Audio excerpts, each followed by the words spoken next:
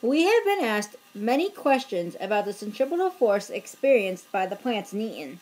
In order to calculate this, we need to calculate the centripetal acceleration of the plants. We use this formula to calculate the centripetal acceleration.